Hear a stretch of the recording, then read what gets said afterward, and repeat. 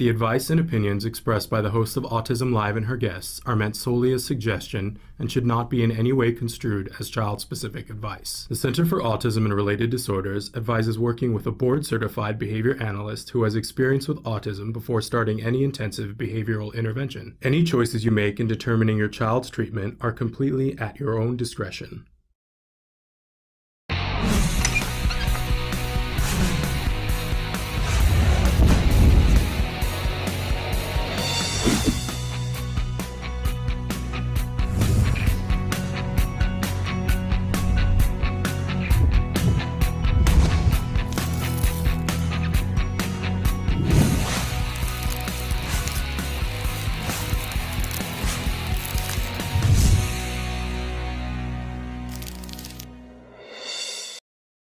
Good morning and welcome to Autism Live. I'm Shannon Penrod and we're coming to you live from a place in my house and from a place in Traven's house this morning too. Thrilled to be here with you as we are getting close to our having been on the air long distance from home for a year. We're really quickly approaching that date. Ours is a little bit earlier than everybody else's if you're keeping score because we kind of, we're testing it out just in case and we're ready beforehand. Hey, I'm really excited to be here with you this morning and just feeling the privilege of what it is to be here with all of you. We're going to be with you live for the next hour. And I have to give you a little heads up. We keep promising you, Bonnie Yates is going to do the master class, the filing due process without a lawyer 101 class. But she keeps being called into court. So we once again don't have her today, but she tells us she's fairly certain that that will be next Monday. So I apologize to you and she sends her apologies too, but you know how this is with our guests. They are people who are actively working in the field and sometimes they get called away to be there. And all I can think when that happens is there is some kiddo who really needs Bonnie today. And I'm glad that she's there for them and we'll postpone our thing and we will get the opportunity to be with her. But I also want to remind you too, for those of you who are like, no, I need some Bonnie. We have a playlist just of Bonnie for your rights. For those of you who are joining the show for the first time, she's a special education lawyer and she talks about what your rights are in terms of special education. We're going to talk about that a little bit on our own today through the, a different viewpoint than a special education lawyer, but we have lots of videos with Bonnie. So if you need your fix, head on over to YouTube or to our homepage, autism-live.com to check it out. Which brings me to my next thing. We're going to be live for the next hour. And our favorite thing here is, and our whole purpose here is to be interactive with you. So we really love it when you write in, say that you're here, tell us what's going on with you, or just say, hey, because otherwise I'm just a crazy woman looking at a dot on my computer, right? And talking to no one. So I really like it when I feel like you guys are there and I know that you're there. So give us a shout. Right now we are live on YouTube. I have to be careful of that because it's slightly changed. We're on YouTube, Facebook, and Twitter. So you can check us out on any of those three sites. And when you are there, Sunflowers is saying hello from YouTube. Hello, good morning, Sunflowers. So you can do just that. All you have to do is be on the platform that you're on and say, hey, we are also live on a bunch of other sites like Africa TV and Vaughn Live and places such as that. Hey, Jennifer, how are you? I'm so honored that you're here with us this morning. Absolutely adore you. So thrilled that you are here. So look at all those places that we also podcast to. We are a free download wherever you can get your podcast. There's Shazmoon. Hello. How are you on Facebook? Look at that. Deezer, Spotify, all those different places where you can download us for free, including iTunes, Apple Podcasts, Google Music, like all of those places. If you go to where you get your podcasts and you don't see us, then please let us know because Traven is so good and he likes to be in all places. And if there's some place we're not, it's because he doesn't know, which is very rare, very rare. But let us know. And then Traven will check that out and see if he can get us there. We like to be places where it's no cost to you. That's one of my things, because I just don't feel like you should have to pay for information, because heaven knows there's plenty of other platforms where you have to pay for information. So I want you to save your dollars and your shekels for those sites. Let's be free here. And we're very grateful to our underwriters and our sponsors. Oh, good morning. Somebody wrote in and said, I'm from England and I'm a mother of a very special daughter. And I'm so thrilled that you are here. We've got a lot of moms with daughters showing up here on our feed, and that's really wonderful. Hi, Maureen from India. India is in the house. I love that. So thrilled that you are here. Absolutely love that. I do want to remind you that our homepage is autism-live.com. And when you go there, our library of videos are available there. And we sort of segment them into things that we think, although we gave up mind reading, but we think that it will suit you. But if you say, hey, you know what I really need? I need a way to search this and it's not working for me. Would you please let us know? Because I know sometimes I go on a website and I find myself fatutzt, because I can't find, it's not user-friendly for me. It might be user-friendly for the guy who created it in Silicon Valley, but for what I need, it's not working. And I would hate to think that that's happening on our website. So please give us some feedback if you need a different way to search. We absolutely love it. Bhutan in the house. That's wonderful. Good morning. I feel very international this morning. That's what it feels like. And I'm so enjoying having all of you be here with us. But again, check out our videos, autism-live.com, or we also have our library of videos on our YouTube channel, which is just youtube.com/autism-live. I like to remind you at the start of shows when we have an opportunity that we have lots of guests that are on the shows that are experts and are wonderful. I want you to remember that while I speak very stridently and have many opinions, which I consider informed opinions, but other people don't, I'm not an expert, not in autism. I'm a, how many years? 16-year veteran of having had my child get a diagnosis. And I've been covering autism journalistically for more than 10 years, but that does not make me an expert. And I want to be super duper clear about that. However, I've interviewed a lot of experts and I have a lot of opinions, and I'm happy to share those with you if you would like my opinion on something. But when you want an expert opinion, please let us know, because I love calling them up and saying, hey, I've got a viewer who wants to know X, Y, or Z. Can't always find the answer, but I can always find more information. And that's, I think, of value. So please feel free to write into us. If you're watching in podcast and you're like, I don't know how to write in a question, just go to our website, autism-live.com. Put it in the chat at the very bottom of the page. It is not a live chat. You will not get a response back. We don't have a way to respond back on that chat, but we can then discuss it on the next live show that we do. So I encourage you to check that out. I use those questions really to start Ask Dr. Doreen on Wednesdays. And if you need a response back, please make sure that you include a way for someone, me or someone else, to contact you back. A phone number or an email is usually what's best for that. I do like to remind you that this entire show is meant to provide information and inspiration to what I refer to as the larger autism community. That starts with the folks who are on the spectrum, who actually have the diagnosis. They are the beating heart of our community. They are our why, our big why, right? And so their voice, their opinion, their view, to me, is essential. We cannot do this show without that, and I want to be clear about that. But we also include in our larger autism community everyone who loves those individuals. Because I know that together, we're not going to agree on everything, right? How could we? We have such different points of view.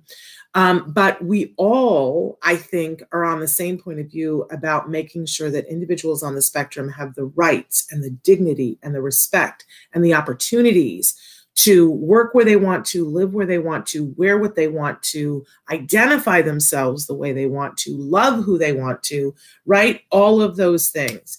And we can all be working towards that while we have different viewpoints. So that's the community that we're speaking to here, those folks on the spectrum and everyone who loves them.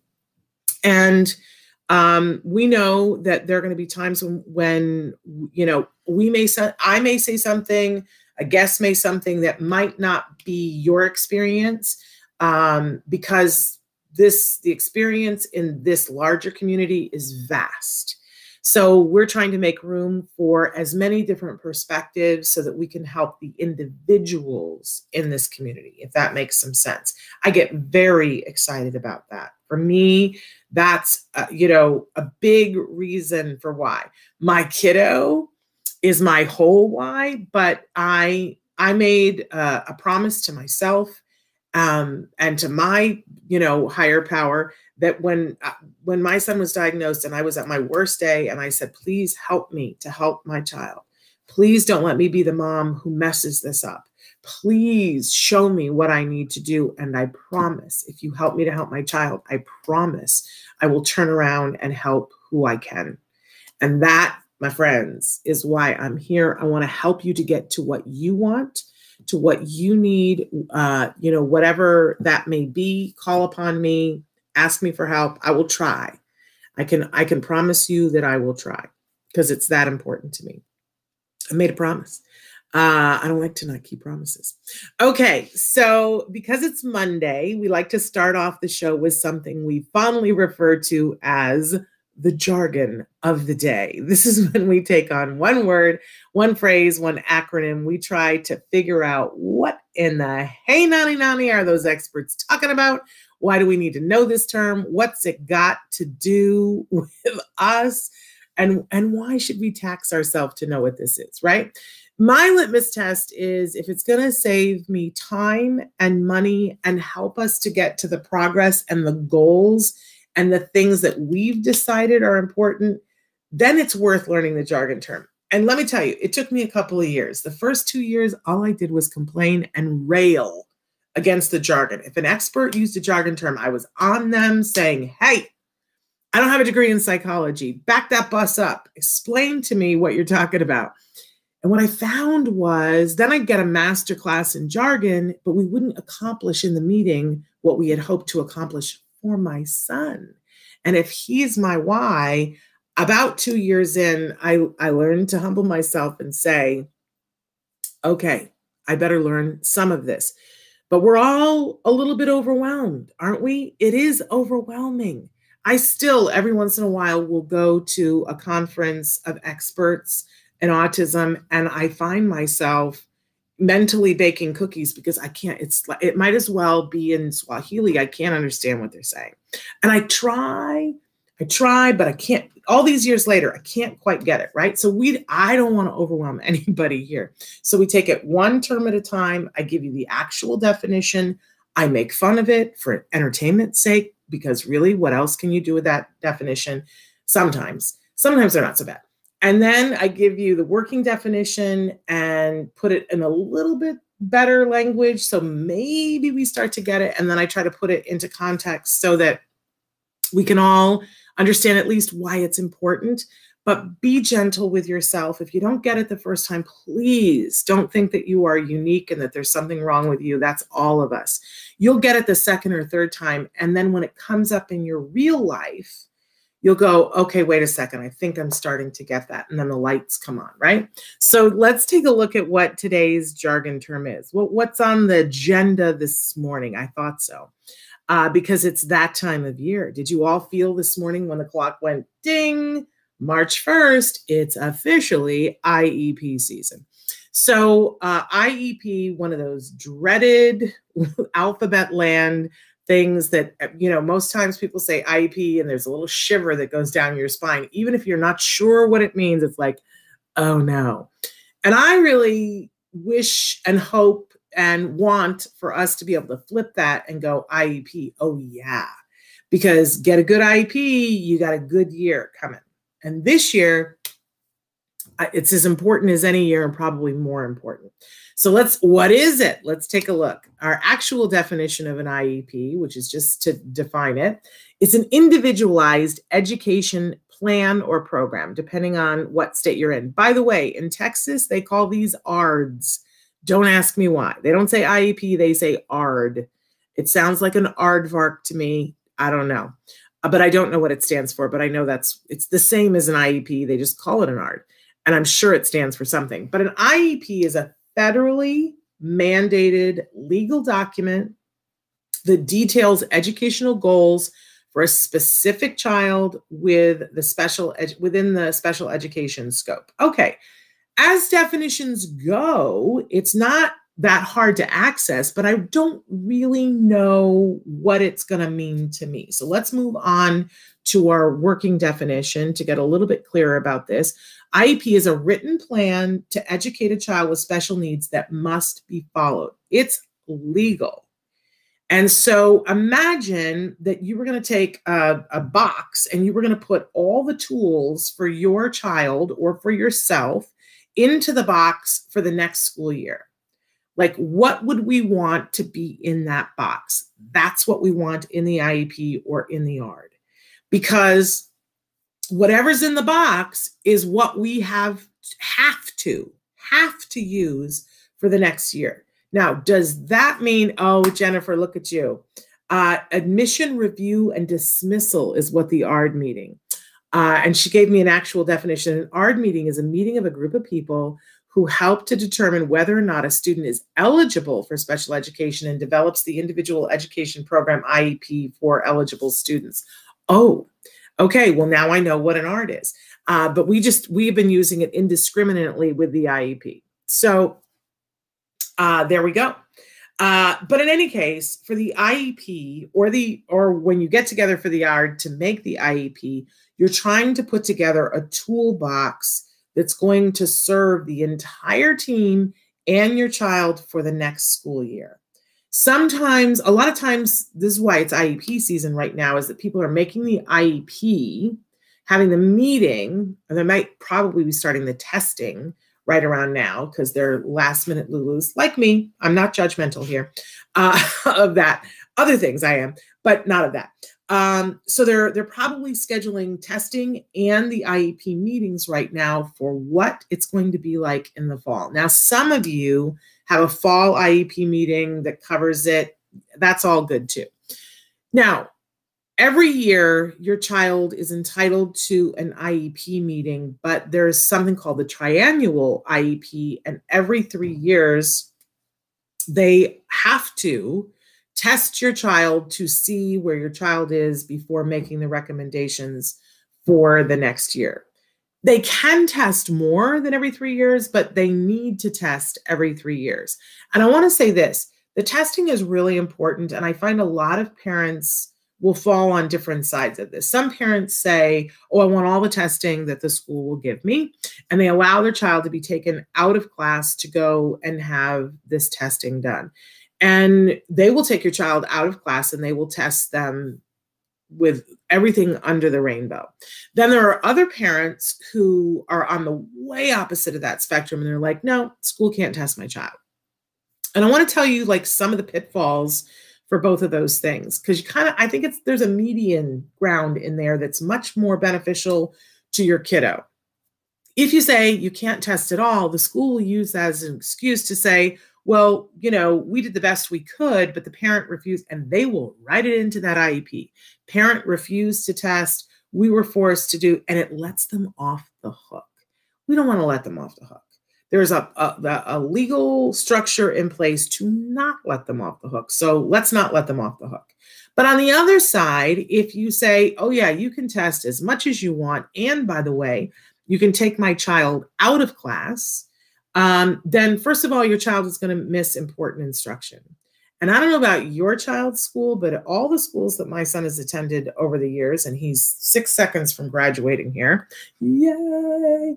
But in all of the schools that he's ever gone to, we get, you know, emails and lectures and letters that say, do not drop off a lunch, don't schedule a doctor's appointment, don't, you know, your child needs to be here during core curriculum instruction and you can't interrupt it.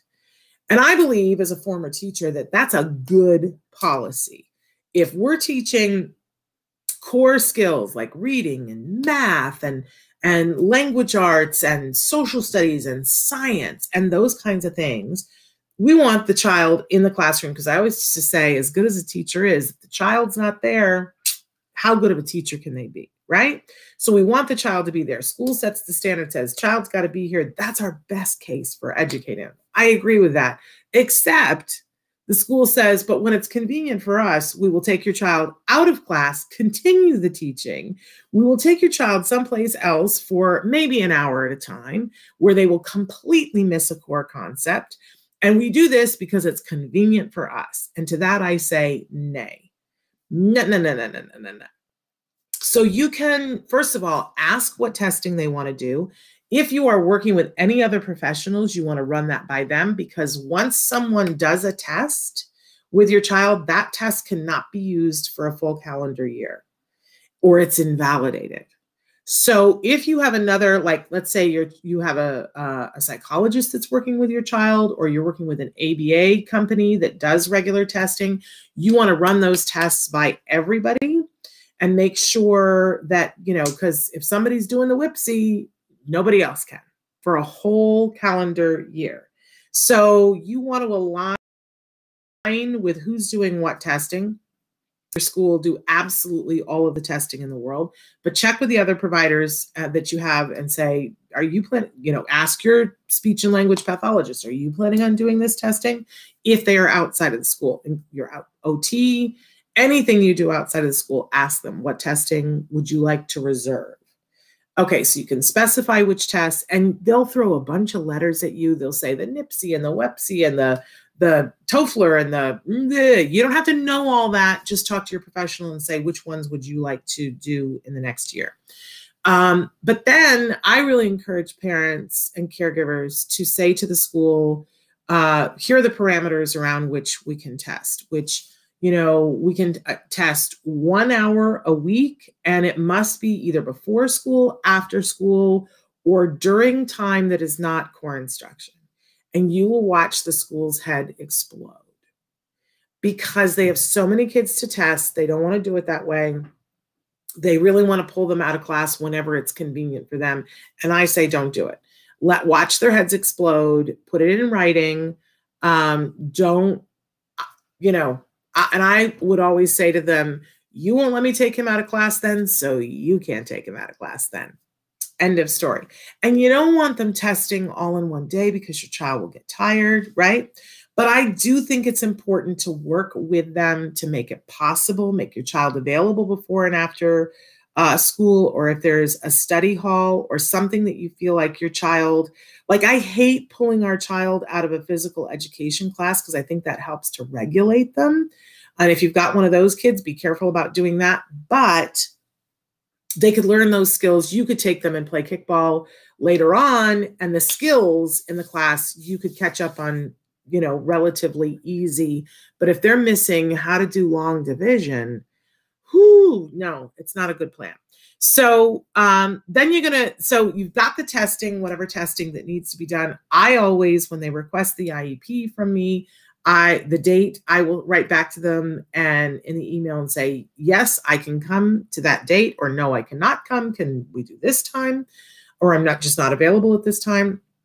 But I always say to them, I will be bringing a tape recorder. This is your official notice that I'm bringing a tape recorder to the IEP meeting.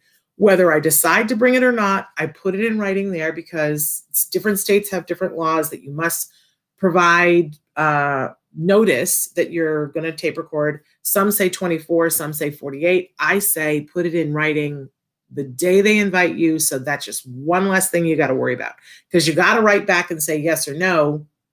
In the same one, say I will be recording, and say, can I please have any written test results 48 hours before the IEP.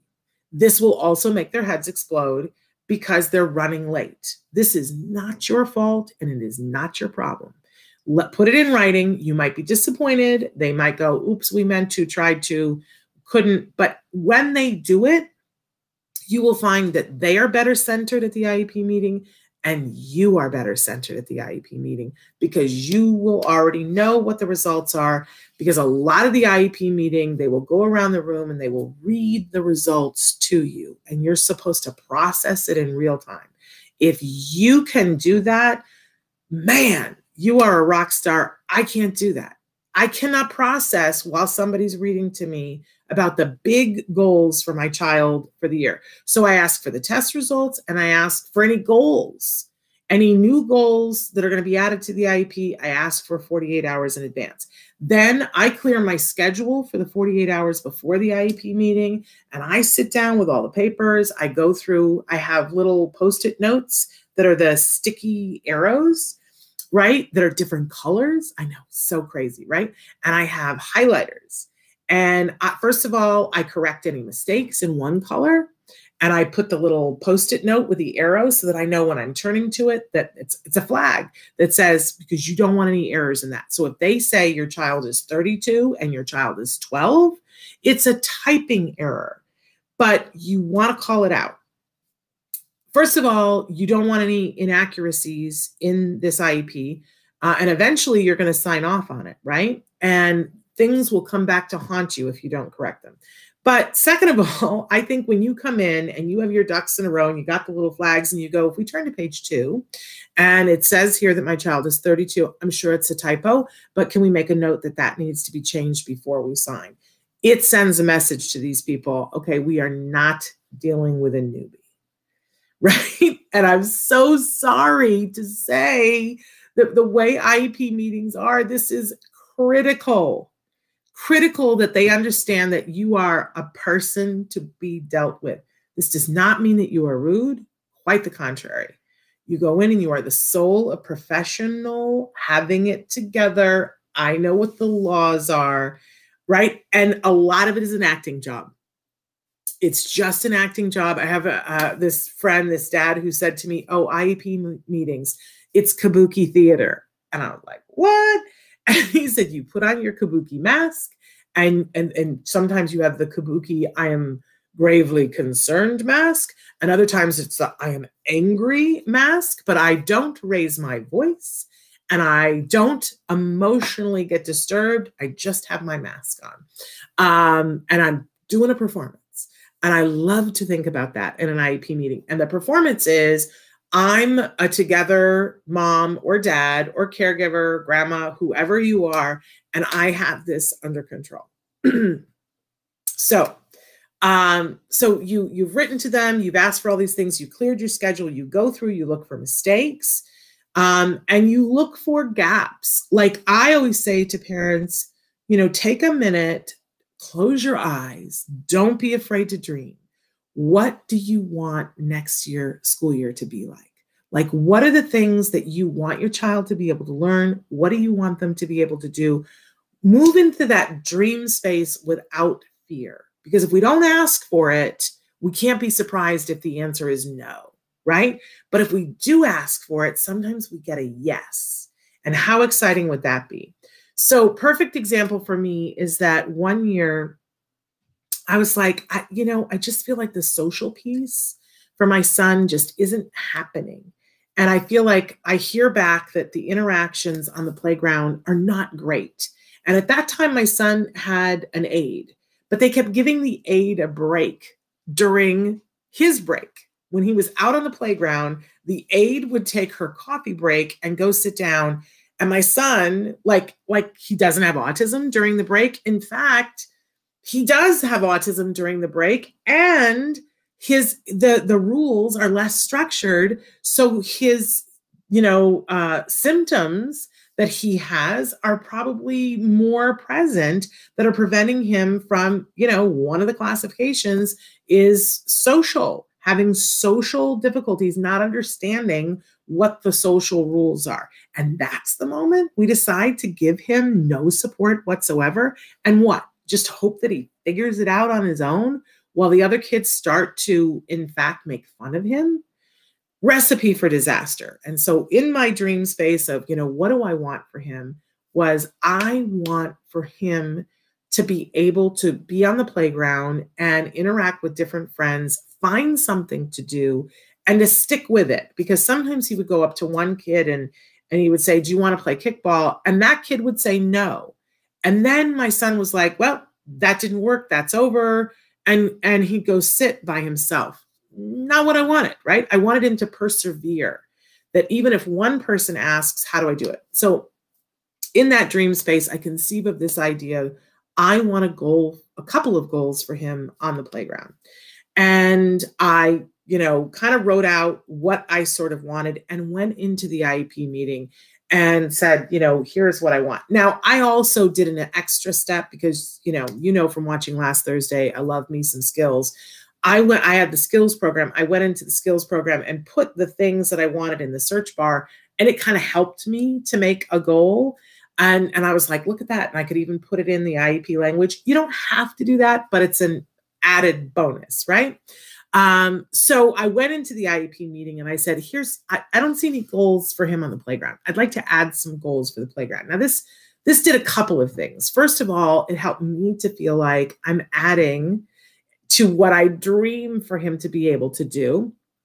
But it also signified to them that I understood the rules that the IDEA, the Individuals with Disabilities Education Act, provides for social goals for our kiddos, because it says that the curriculum is supposed to help them to be able to learn both now and be successful in the future.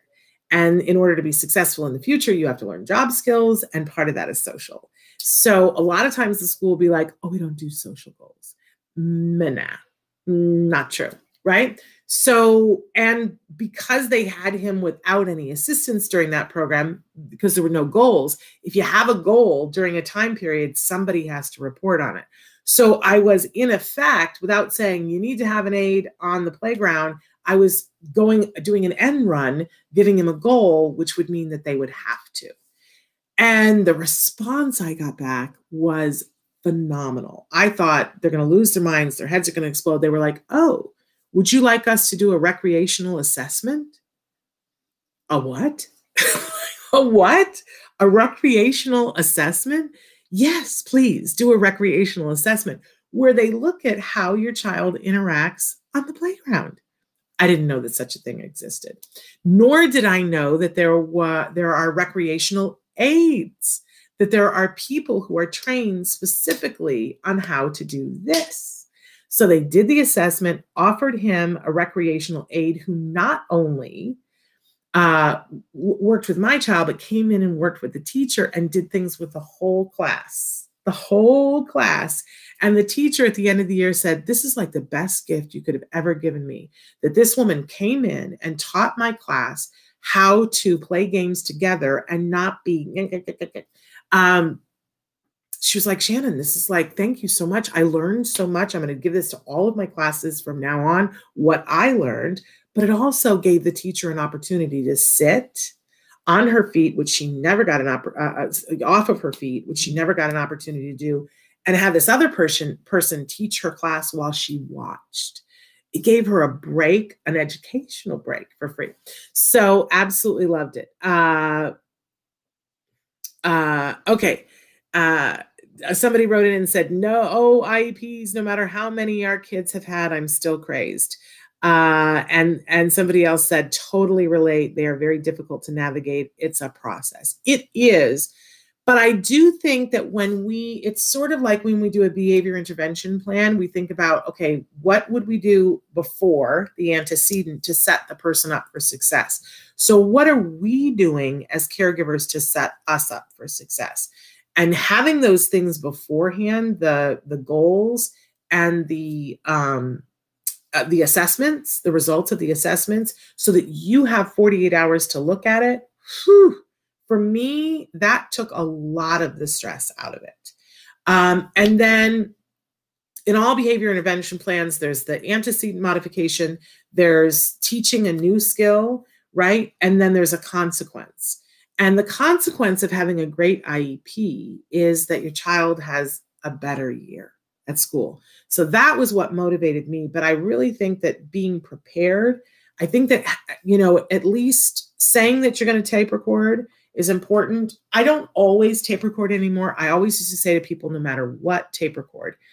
And I kind of still really believe that, but strategically, there have been times of late where I've said, I don't want a record because I want to be able to speak freely with the school and not have it used against me later on.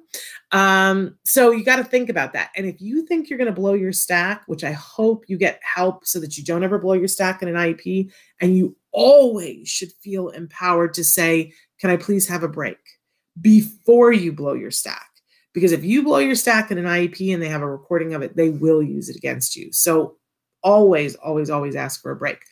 But I think those are the things that have really helped me. And I have to say, using skills has really helped me with IEP meetings as well. And I've had some doozies.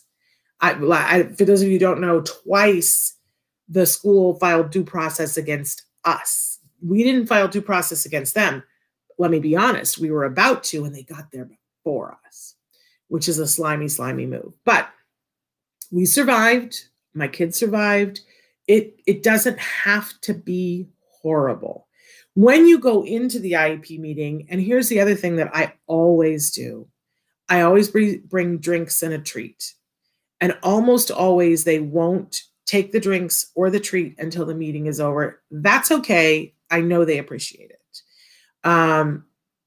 Now that we're having IEP meetings virtually, you really can't do that. So it costs you less.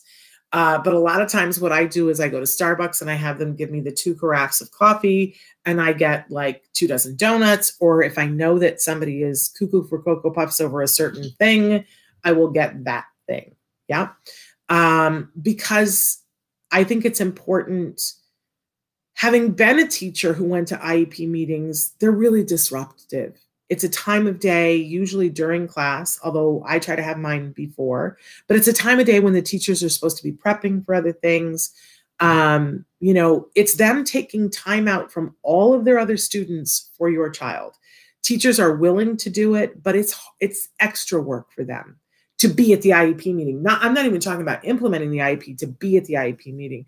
And I do think it's an acknowledgement of that, saying, I got you a donut and a cup of coffee. It's a good thing. Jennifer wants to know, is that skills tool for creating goals available to everyone, or do you have to sign up for it? You do have to sign up for it, and it is a subscription. If you call them, you can get 10% off just by saying that you heard about it on Autism Live. A lot of times you could ask them. They used to offer a 14-day free trial, and I think that it's still that. They'll take your credit card number. It's that horrible thing where you forget to turn it off kind of a thing. But if you're mindful of it, you could get it turned on for 14 days. What it does first is you take the assessment, and then it opens up the curriculum. But even before you take the assessment, you can type in a skill, and it will show you all the lessons that have to do with that. My fear, just being honest with you, is it'll take you more than 14 days to figure out what you want to figure out, because you're going to want to take the assessment. But I would tell you, if you're really interested in that, write to me, and I can help you to do the crash course and skills so that you can use it within the 14 days. And you might very well decide that you want to keep it after the 14 days, but I don't want you to keep something that isn't right for you. You know what I'm saying? So you can write to me at s.penrod@autism-live.com and say, hey, I'd like to try this thing out in skills. It was so worth it for me. Because the other thing was that I got a behavior intervention plan. There was a new person who came on my son's case, the new school psychologist that they brought in to deal with me. Because the last one I said cannot come, like I was about to get a restraining order. I said, she can't come within my so many feet of me or my child. I was that mad. That's a whole other Oprah. But when you falsify documents, you know what I'm saying? I got no time for you anymore. So anyway, allegedly. But anyway, so they brought in the new school psychologist, and she came in, said she had seen my child, and came in with a new BIP. And I was like, oh, I don't remember signing papers for you to do a functional behavior assessment. And there was like, But here I was looking at this BIP and I didn't know what to do with it. But so I took it home, I sat down with skills and I started just trying to create the same BIP and skills.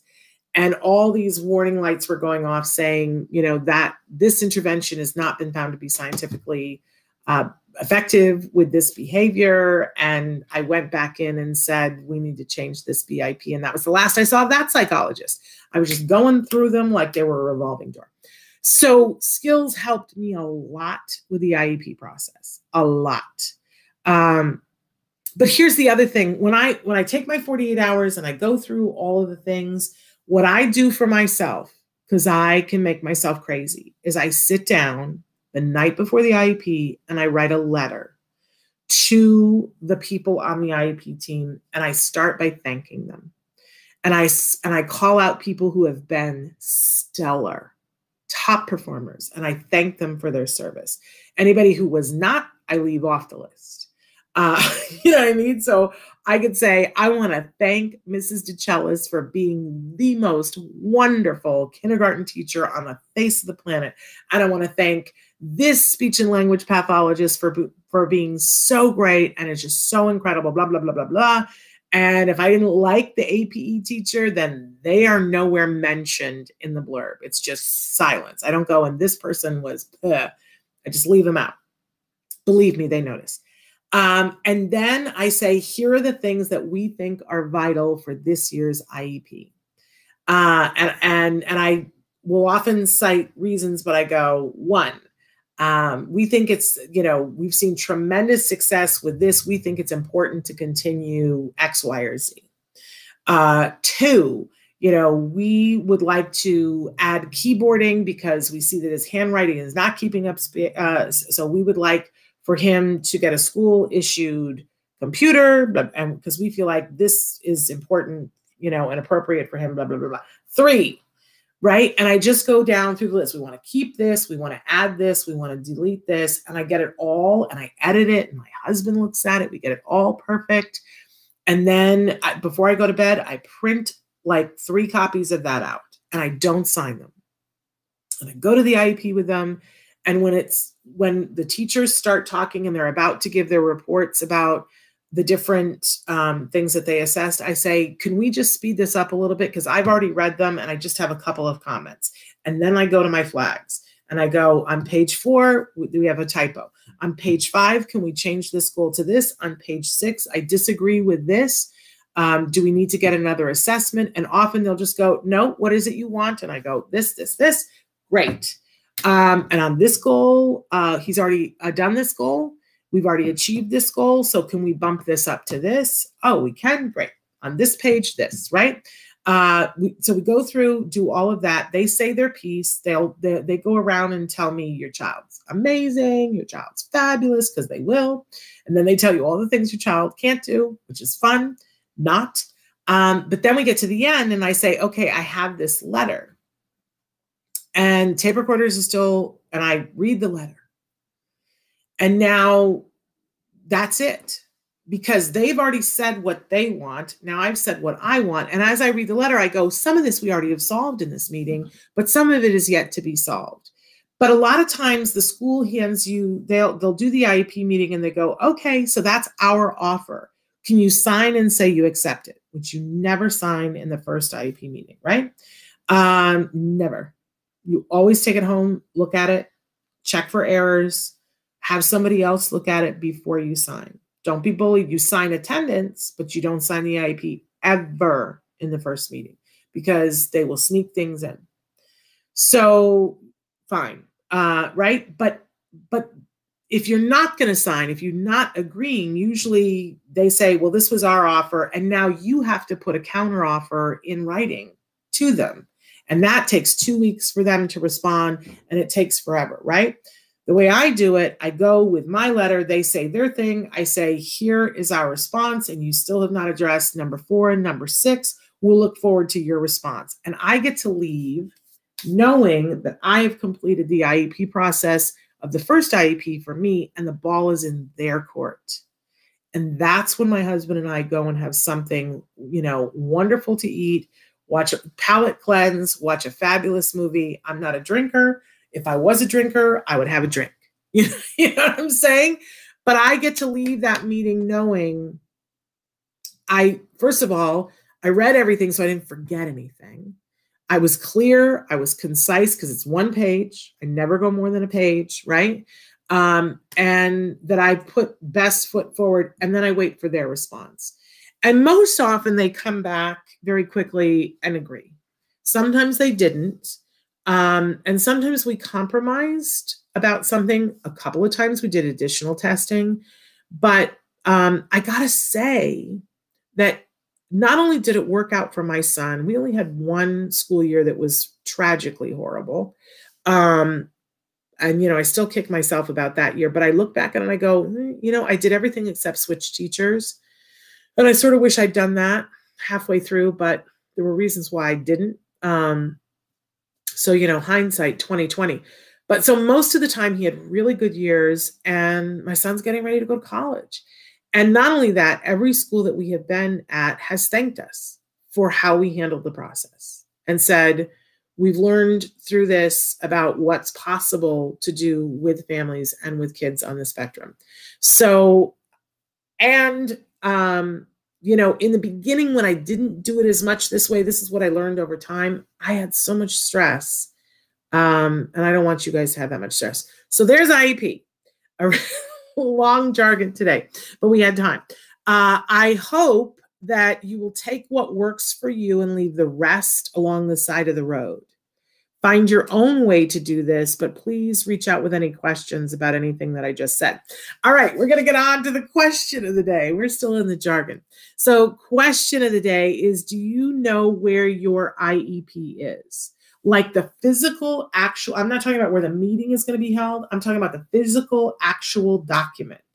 If I said to you, you've got 3 minutes to produce your child's IEP, how hysterical would you need to be to find it? Like, do you have any concept where the thing is? And I will tell you right now, I don't know where my son's, like, he hasn't had an IEP for a while. But I have no idea. I could find them though if I had to, but not in 3 minutes. But here's what I want to suggest to you. At the very beginning of IEP season, while it's not a 3-minute thing, is that this is your homework. I want everybody to find their child's last IEP. And if you, in the course of looking for it, if you find older IEPs, put them all in one file folder together. And even better, if you have a way to scan documents in, take some time, scan those puppies in, date them by the year, IEP. And if you really want to be kind to yourself, say the year and the school year. So if you say, 2020 second grade IEP, right? And if you have multiple children, put their names in there, right? Or just, like first initial or first 2 letters, I don't know. But so that you can find them easily on your computer. I would also suggest emailing them to yourself for an email that because sometimes your computer dies, gets stolen, whatever. Having it emailed means that you can, if you don't have, if your email doesn't go away, but that's another thing to be able to do. But then I want to suggest that you keep this year's IEP, and I want you to get a sheet protector that has a magnetic side on it. And I want you to stick it on the side of the refrigerator. And I'm just going to promise you that it's going to come in so handy. So that if somebody asks for your child's IEP on the side of the refrigerator, it's right there. It's in a sheet protector. You can get at it. You can pull it out of the sheet protector, but it's magnetic. And you put it on the side of the refrigerator because nobody needs to be seeing it. People come into your house. Your child doesn't need to open up to get juice and see their IEP. You can even stick it towards the back, like where the counter comes between the, but so that you know where it is. The other thing that you could do, if that's too visible, take a kitchen cabinet that you use less often and tape it to the inside of the cabinet. That's a great place to keep things too, so that you know where it is. And the BIP should be attached to it. And I want you to do two things when you look at it. I want you to look to see, is the BIP attached? And on the first page of the IEP, there's a little place where it says BIP and it has to be, is attached and has to be checked. Make sure that it is. This will put you in a much better place to go to this year's IEP meeting. And then when you get the new one, trade it out, right? Because the paperwork will kill you, right? But it's important to be able to have access to the paperwork. Okay, so somebody wrote in and said 3-year-old never in school has an IEP, but it was done during COVID with input from the father and I. How is the COVID IEP virtual done with very limited testing interaction benefit with the child? So a lot of schools put their testing on hold, and many of them did testing when it was warm enough outside. So some people moved testing up and other people pushed it back. You can request that they do testing with your child and that they do it outside. They will put an asterisk next to the testing and say that they did it during COVID. Some people are saying that the testing isn't valid because if the child couldn't see the assessor's mouth, we have to take that into consideration. Some people have the cutaway masks so that isn't an issue. I would, this is one of those cases where you want to feel your school out and you want to be as accommodating as your gut tells you that you should be. That, you can say to them, no, I'm willing to have you test my child outside. And the having it have an asterisk next to it, use it in your favor when it's appropriate. They're going to try to do that. So you can try to do that too. But if they decide that they just can't test, if you are in a place that's freezing cold and your numbers are high and you just can't test outside, you can suggest to them, can we create an IEP based on the last testing that was done? Some people are doing testing online with and big asterisk there. Don't know how accurate it is, right? But if you have a 3-year-old, my hope is that you're doing ABA. And if you are, you can go to your ABA provider and say, are you able to do the testing? I would look at it that way. Can you request your child be mainstreamed in general education setting in the IEP instead of special education and still receive ABA, OT, ST support or your teacher aide? Yes, ma'am, you certainly can. In fact, in IDEA, again, that's the Individuals with Disabilities Education Act, the paragraph that we really just it's our thing always, is that every child is entitled to a free, appropriate public education in the least restrictive environment in which they can have a floor of opportunity to access the curriculum. And every year I would take a different part to get a little bit more up on, but that least restrictive environment is where we hang a lot of coats, because that says that it can't be, if the school says, well, we feel that it would be easier to educate them in the special education classroom. Well, isn't that special? And we love that you feel that it would be easier, but the law says that my child is entitled to the least restrictive environment in which they can access a floor of opportunity to access the curriculum. So we would like a general education setting with a one-on-one aid. We feel that that would be the least restrictive environment. And you know what? That's really hard to argue parents out of. Schools will try, but they don't really have a leg to stand on. Sometimes you have to get a lawyer to get in there to muscle them, because here's why: it costs them more. If they can take 10 kids, shove them into a special education classroom, and maybe they have to pay for 2 aides, do the math. It's less expensive for them than if they take those 10 kids and put them in classrooms and get them 10 aides. So they will try to get them in a special education classroom, or they'll try to get them in a gen ed classroom and to give them 1 aide for 2 kids or 3 kids or 5 kids. I just want to tell you, I have not had a good experience with hearing from parents about the 2 to 1 aide stuff. It just makes me break out into hives. That's not a good situation, because what they do is they put your kid together with another kid who's got behavior issues. And now this one person is supposed to be available to both of them. I argue safety issues to get out of that, because it's a recipe for disaster. But you absolutely, if you feel that your child has the ability to be in a special education classroom, as in they are not going to hurt themselves or anyone else, and they don't have sensory processing issues to the point where being in a room with that many people is going to be so disruptive that they're not going to learn, then I'm a big fan of pushing for that mainstream general education, with the asterisk that most schools don't know how to do it.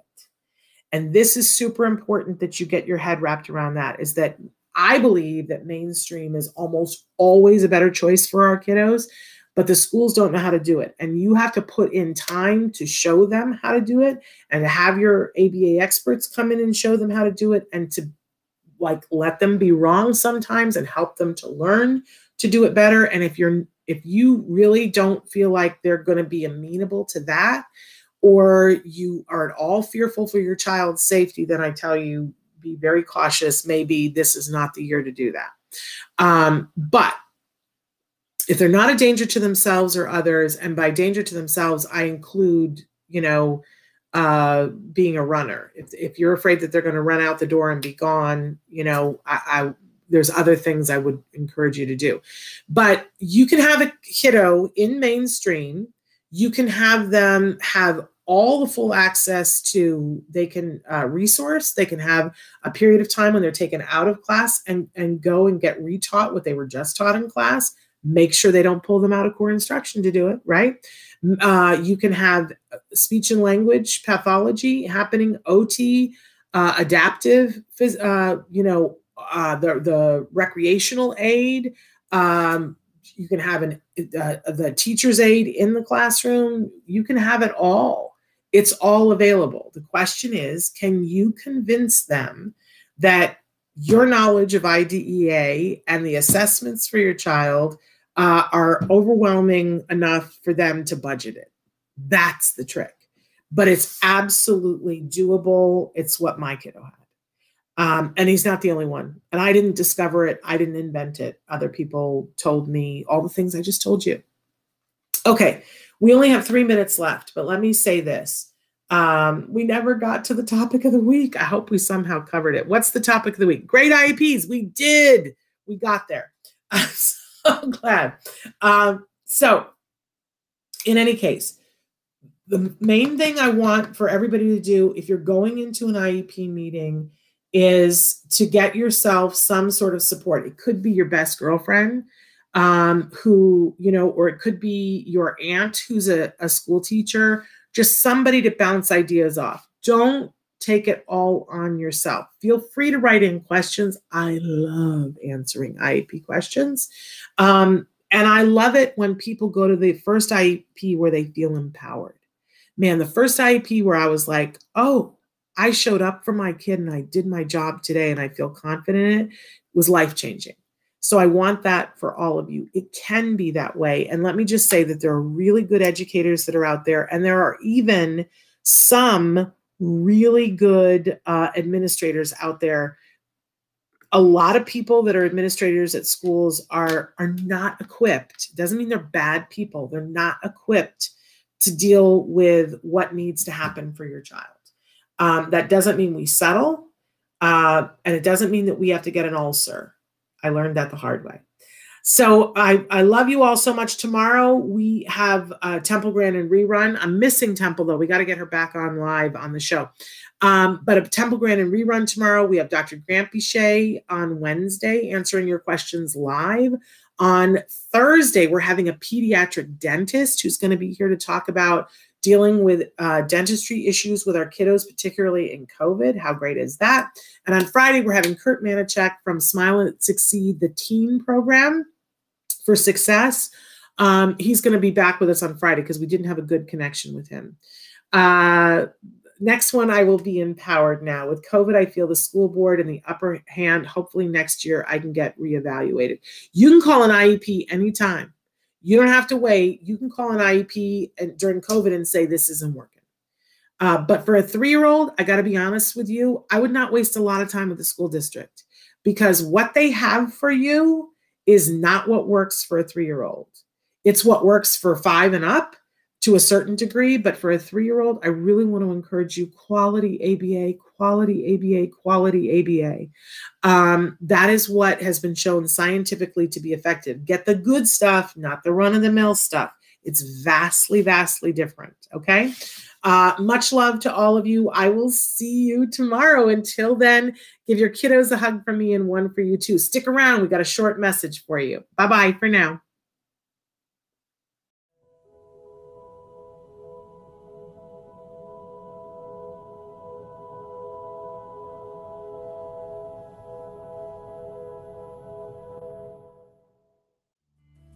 Thanks for watching Autism Live. If you found anything helpful in this video, please give us a like. In fact, make sure that you smash that subscribe button on YouTube and give us a like on Facebook.